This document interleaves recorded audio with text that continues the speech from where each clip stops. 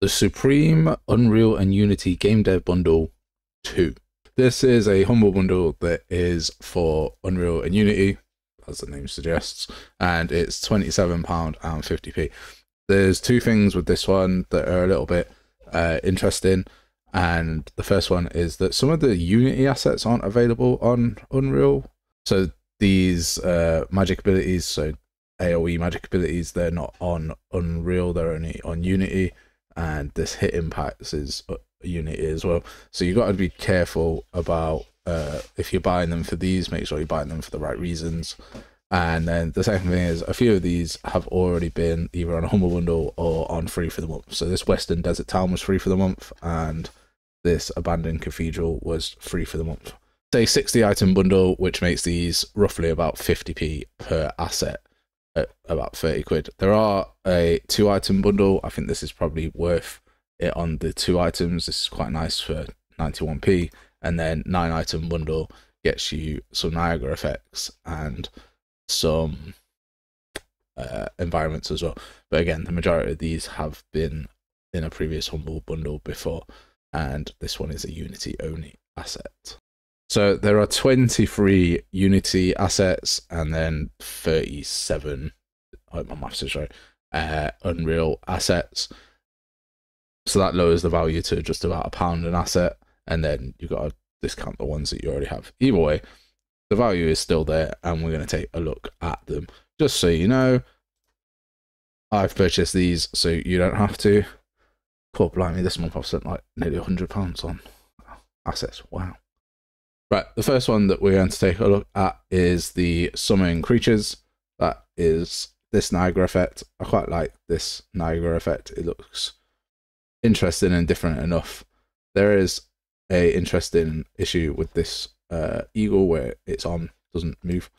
But summoning a T-Rex, most of these are going to be stylized effects for the Niagara.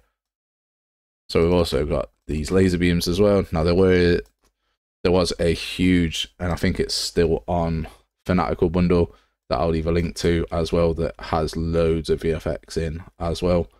It's got 100 VFX for a very relatively cheap price. So here's the stylized one. There's lots of different laser beams as well. Then we've got stylized lightning. This is pretty cool. Or your thunder effects and your spells and stuff. And here we have stylized ground slashes as well. We're still just compiling the shaders, but you can see it goes up over the hill, which is a really nice effect, and pulls up the ground. So these are pretty cool for your sort of devastating final attacks. And there's lots of different slashes in here as well. See that your burst slash just here, and then we've got a cross slash one.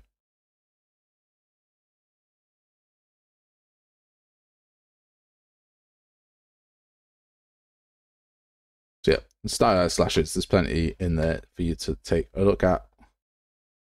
Now the one that I do like, which isn't really one that I would think that I like, is this magic pointers. So this is just sort of like a utility asset. So we can see all these different location pointers. You think of like Apex on your ping system, pinging weapons and being able to drop loot.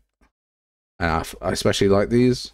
So like the heal effects are pretty standard, but these AoE indicators I think are really nice and really cool as well. Let's go take a wander around the Mediterranean village pack. This isn't a very big pack, but it is quite a nice dense pack. We're going to take a wander around and have a look around this one, just check what its collision's like. There's a bit of a funky collision just here, so we can see, so you need to fix that. But as a whole, the style and the setup of the game seems fine. These rocks seem to have funky collision that you'd probably want to fix.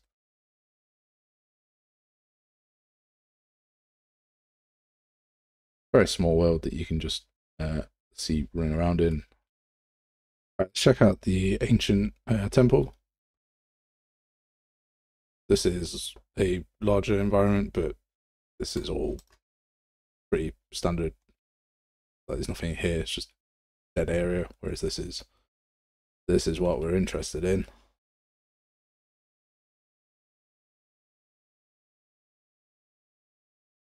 We'll give it a first person go. Oh, this sounds.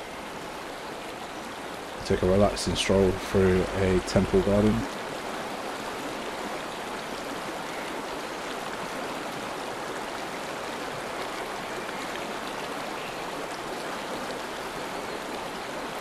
That's a bit extreme water.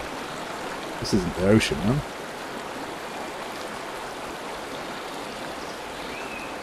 But it's still quite nice. The attenuation on that is pretty good, actually.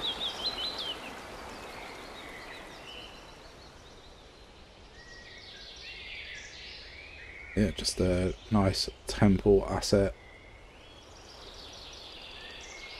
Does this have an inside? That is the question. It does. See, it's fully stocked on the inside as well. Very detailed, very nice. It doesn't have an inside on the huge pagoda.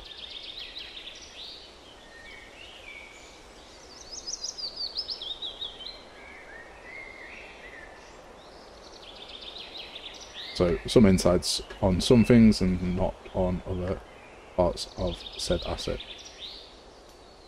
which is fair enough. But overall, very nice. Apart from that, which is a bit crazy.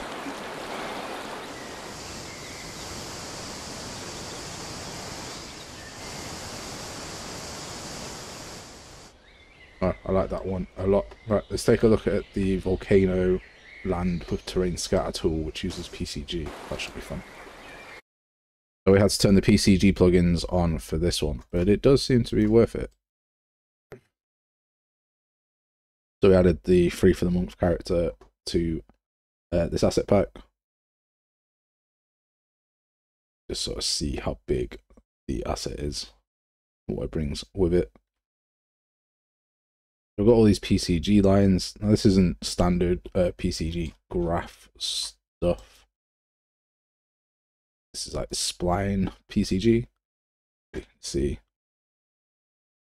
it's setting a new like lava path over here. It gets a spine length and divides it by the mesh length, and then each distance along the spine it's adding spline mesh component, then creating dynamic material instances and setting the parameters for them. So it's pretty complicated, but not massively overcomplicated either. Definitely a good learning tool for you, but let me know what you think. What are we rating the Unreal and Unity Supreme Game Dev Bundle 2? I've butchered the title.